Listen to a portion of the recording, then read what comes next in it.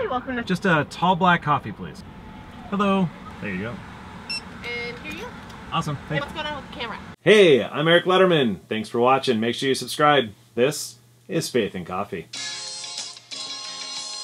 We in America are immigrants, millions of every nation and calling, drawn together by their vision of America.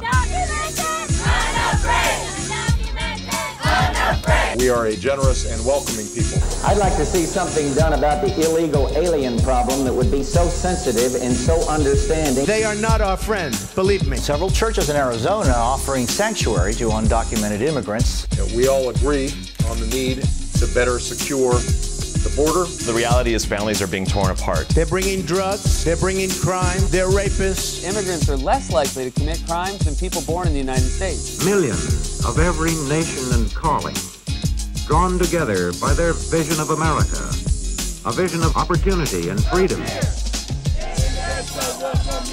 Make it possible for them to come here legally with a work permit, and then while they're working and earning here, they pay taxes here. Most of those seeking passage to America are farmers and peasants. The program known as DACA is being rescinded. We simply cannot allow people to pour into the United States undetected, undocumented, unchecked. We need to question whether the law itself is unjust. And when they want to go back, they can go back, and they can cross and open the border both ways. There is hope of a better life in America, sharing common aspirations. Imagine you've done everything right your entire life. Studied hard, worked hard, maybe even graduated at the top of your class, only to suddenly face the threat of deportation to a country that you know nothing about. Some pro-immigration groups accusing the president of playing politics. I'm here today because the time has come for common sense, comprehensive immigration reform. The time is now. Now's the time.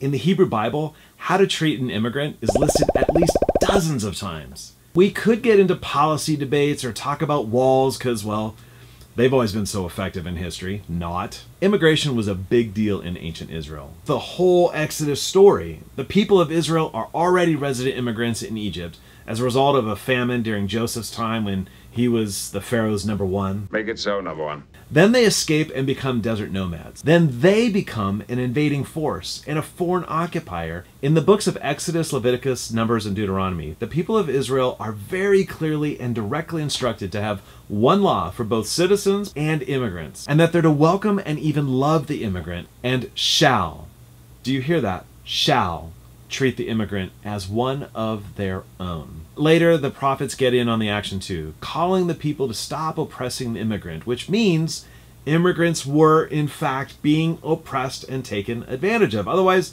why even mention it? Fast forward to Jesus, this guy who breaks all kinds of social barriers, regularly talks to, hangs out with, and even eats with Samaritans, sinners, tax collectors, prostitutes, adulterers. What you do, that is how you treat the least of these, you do to me. An argument that's often made to support reinforcing our border with Mexico is Paul's admonition to respect the laws of governments. There is more in the Bible about not following governments when the government violates our religious values.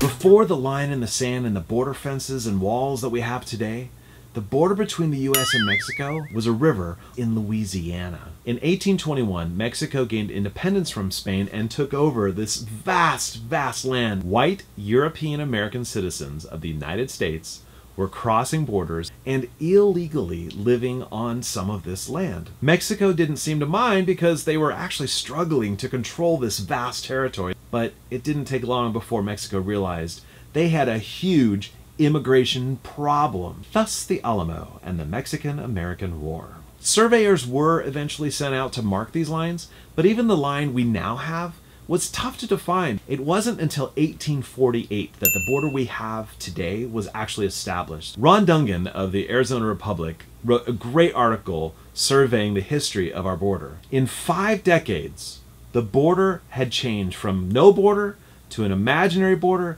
to a disputed border to a negotiated border to finally a line on a map. It then took 10 more years to finally put up markers that would actually define the border on the ground. The point here is that in ancient times, borders were regions defining the identity of a people. Immigrants weren't a threat. In fact, they were an opportunity to grow an economy. They could be easily exploited. Thus, all the rules and prohibitions in the Hebrew scriptures. The lines we draw in the sand and mark with all our military defenses is truly something that was created relatively recently. The first so-called fence between the US and Mexico was actually a barbed wire fence installed in 1940 to keep undocumented Mexican cattle from grazing on US lands. Our first undocumented immigrants were cows. It wasn't until the 1980s that we started to reinforce our border, building bigger and less permeable fences, and it wasn't until the last 20 or so years that we started to really militarize our border with drones and guns and pressure sensors, mostly against peasant migrants. Yet in our scriptures, it's clear that we are to treat immigrants as though they're part of us, they're one of our own. Doesn't that also mean protecting them against exploitation or oppression, even by our own government? If we really want to get biblical, yes, we have a right and responsibility to defend ourselves and one another against threats. If you want to slow illegal immigration, the solution really is simple. Make it legal.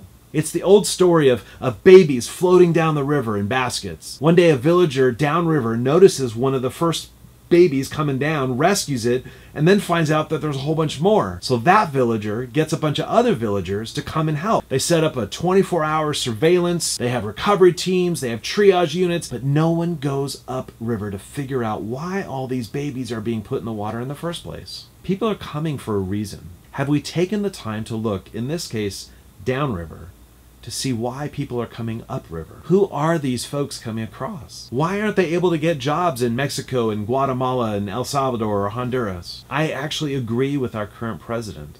We need to take a closer look at our trade agreements like NAFTA, which he's right, is a bad deal. It's allowed heavily government subsidized commodities like corn and soy to flood Mexican and other Central American markets, putting out of business Mexican and other corn and soy farmers, which puts farm workers out of jobs. Where are the jobs? Where the corn and the soy is actually being grown, in the US.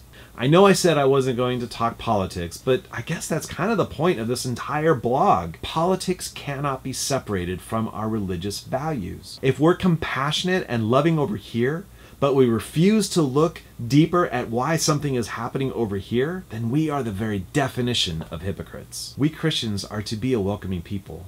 And right now, immigrants, documented and undocumented, are being exploited and oppressed, and they are afraid.